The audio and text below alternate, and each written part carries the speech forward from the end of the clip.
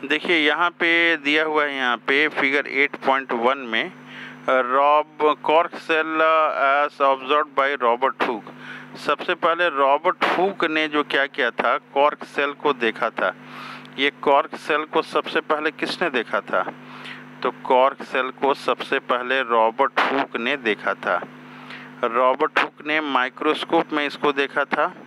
एक ordinary microscope था, उसमें रॉबर्ट हुक ने कॉर्क सेल को काफ़ी पतले पतले पत्थरों में काटा। इसने काटा तो देखा कि ये मधुमक्खी के छत्ते जैसा जो है ये कॉर्क सेल दिखाई दे रहा है। छोटे छोटे जो है ये आकार के यहाँ पे छोटे छोटे बॉक्स दिखाई दे रहे हैं। छोटे छोटे बॉक्स, मधुमक्खी का जो छत्ता होता है उसमें बहुत सारा जो है बॉक्स दिखाई देता है।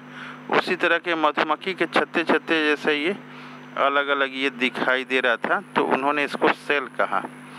तो बताया कि कॉर्क सेल जो है ये सेल से बना हुआ है।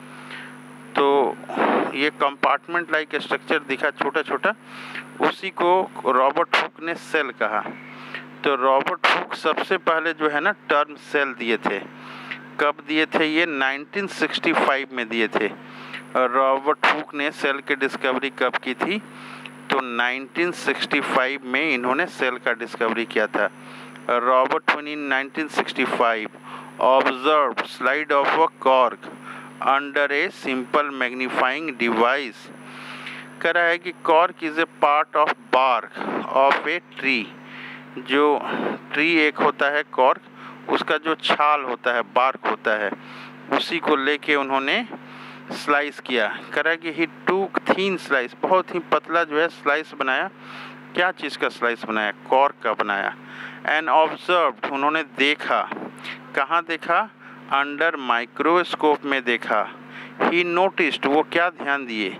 ही नोटिस्ड, ध्यान दिए कि पार्टीशन बॉक्स, छोटे छोटे बॉक्स जो है, और compartment in the cork slide उन्होंने देखा, जैसा कि ये फिगर 8.1 में बनाया गया है। तो ये छोटे छोटे कंपार्टमेंट दिख रहे हैं, छोटे छोटे जो है बॉक्स दिख रहे हैं, इसमें छोटे छोटे इसमें बॉक्स दिख रहे हैं।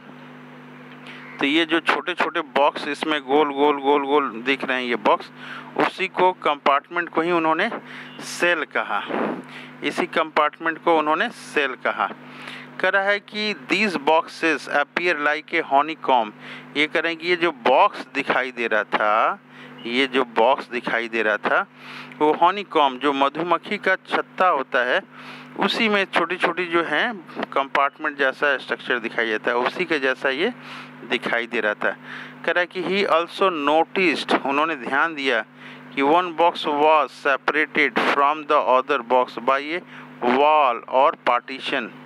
ये जो छोटे छोटे बने हुए हैं बॉक्स, ये एक दूसरे से अलग हैं। कैसे हैं? तो ये सेल वॉल के थ्रू हैं, ये वॉल के थ्रू ये अलग हैं। ये देखिए वॉल लिखा हुआ है। कह रहा है कि who coined the term, hook ने एक टर्म दिया। क्या दिया? टर्म सेल दिया। हुक ने एक टर्म दिया। टर्म क्या दिया? सेल दिया। For each boxes, each box को उन्होंने सेल दिया।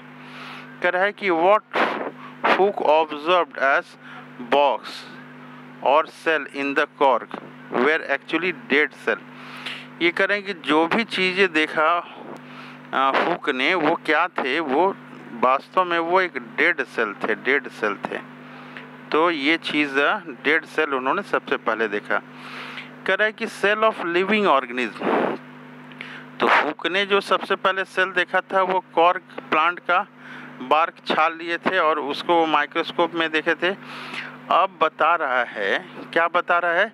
कि लिविंग सेल के बारे में बता रहा है कि कॉर्क सेल जो था वो तो डेड था, लेकिन जो है लिविंग ऑर्गेनिज्म के बारे में कह रहा है कि living organism observed only after the discovery of improved microscope. जब अच्छे माइक्रोस्कोप का आविष्कार हुआ, अच्छे इम्प्रूव्ड माइक्रोस्कोप का, उस समय लिविंग ऑर्गेनिज्म जो है देखा गया। कह रहा है कि very little was non about the cell for the next 115 year after Robert Hooke का ऑब्जर्वेशन। कर रहा है कि रॉबर्ट हुक ने जब एक्सपेरिमेंट किया था उसके 150 साल तक, कितने साल तक?